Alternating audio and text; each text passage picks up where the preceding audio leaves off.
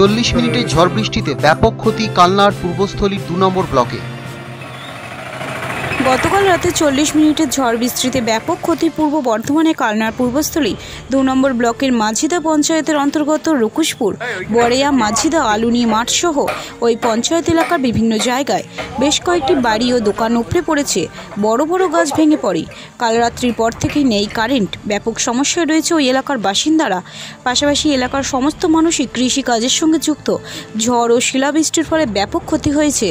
ধান, পাট ও ওই এলাকার সমস্ত সবজি চাষে একেতে করোনা আতঙ্ক, তারপর ঝড় বৃষ্টির ফলে ব্যাপক ক্ষয়ক্ষতিতে বিপাকে ওই এলাকার বাসিন্দারা। মাঝিদার পঞ্চায়েতের বাসিন্দা। আমাদের কাল গত কালবৈশাখী ঝড়ে সব ক্ষয়ক্ষতি হয়ে গেছে। ধান, পাট, উচ্ছে, পটল, ঝিঙে, কলা বাগান সব নষ্ট হয়ে গেছে।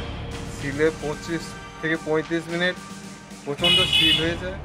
আর ওর সঙ্গে পুরো হাওয়া, তারপর সে ঝড় আর বৃষ্টি প্রচণ্ড হয়েছে। মাঠের ধানের শেষে আর ধান নেই, সব কেটে পড়ে গেছে, একদম ছড়িয়ে গেছে। শুধু গাছটা দাঁড়িয়ে আছে আর গাছপালা ক্ষয়ক্ষতি হয়ে গেছে। নিয়ে পটল কিচ্ছু নাই, ধান। পূর্ব বর্ধমান থেকে পাপাই সরকারের রিপোর্ট, টাইমস বাংলা।